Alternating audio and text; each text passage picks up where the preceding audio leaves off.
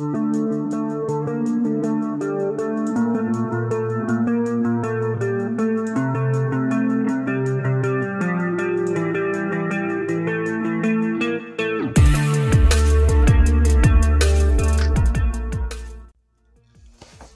friends and fellow toy junkies, welcome back to the channel.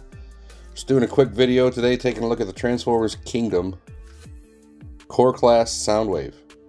Here's a quick look at the packaging. You got some wonderful artwork with Soundwave and Laserbeak on the front.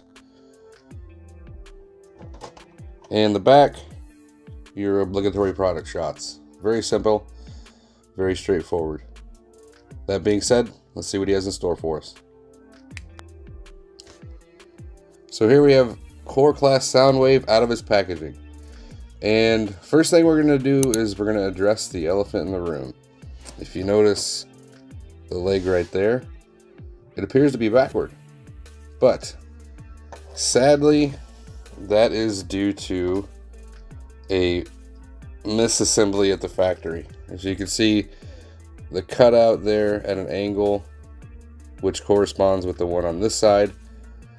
Sadly, they gave me two left upper thigh connections for this. So I'll be reaching out to Hasbro. Possibly they'll send me a replacement. I don't know.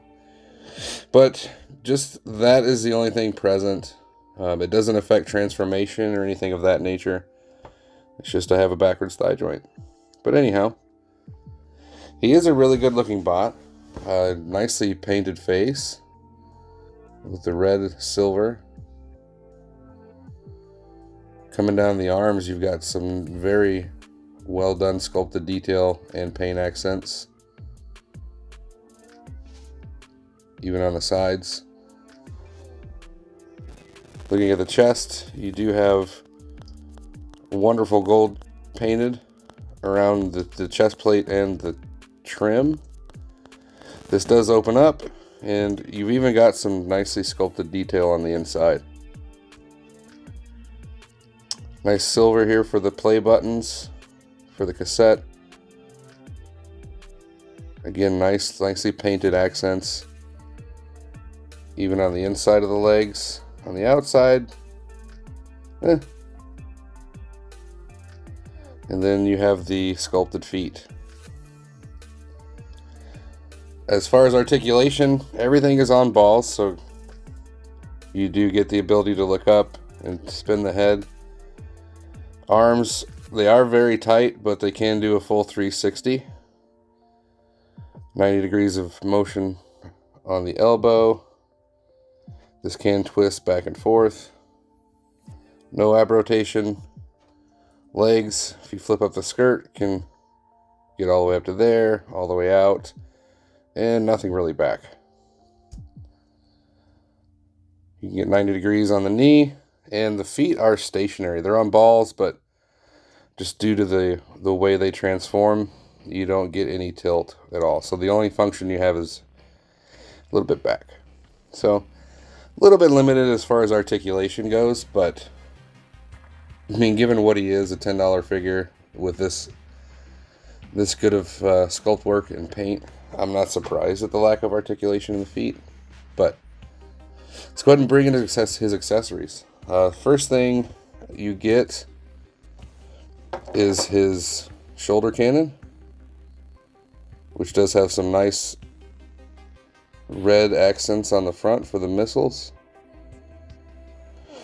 Very reminiscent of the G1 toy sculpt. And that can peg in right there on his shoulder.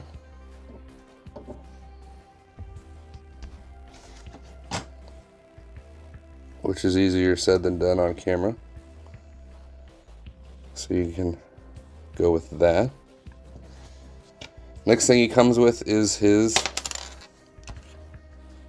laser gun, his cannon, whatever you want to call it.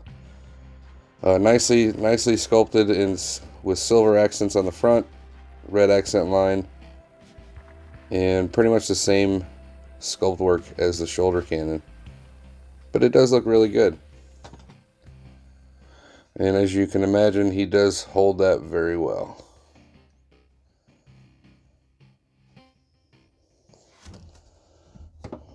And he looks really good. The last piece is actually Laserbeak. Now, it doesn't transform, but look at that sculpt work. It literally looks like the toy sculpted and painted for this size bot. You can see the wings at the top, folded over. It looks really, really good. Now, it is just solid plastic. A mirrored detail there on the back that's not painted. But it looks amazing. And you can, as you saw before, open up his chest. He will slide right in. And you can close it up. So, very nicely done figure. Especially for something this small. Let's go ahead and take a look at the transformation. Very simple, as you would expect. The hands, which are fixed, do rotate down. We'll go ahead and take these off now.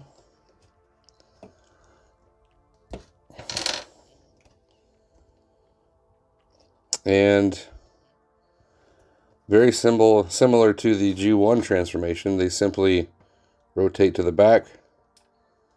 And you'll notice this peg and port. Just plug it in. Same for this side.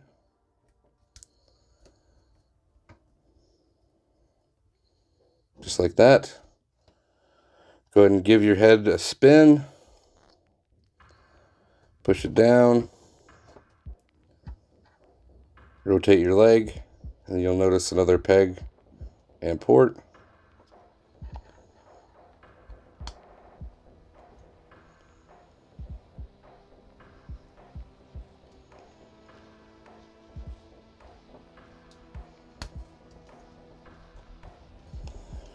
Now the feet, you have the choice. You can leave them like this, or you can turn them down and leave them up. I think that this does look a lot better.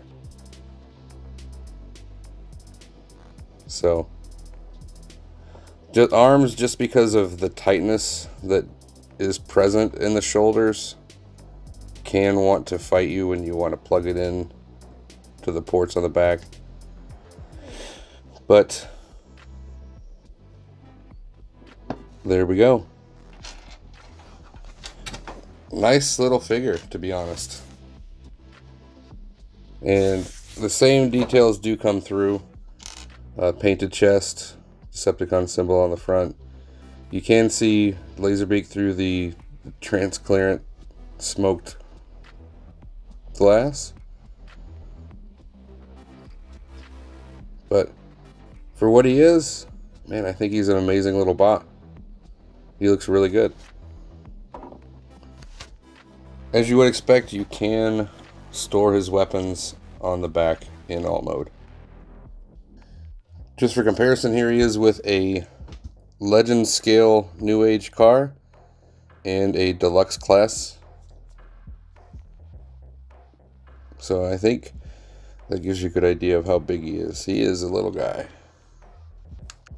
Once again, just for comparison, here he is with Legend scale New Age Streak and Transformers Deluxe Class Smokescreen. So, final thoughts on this guy.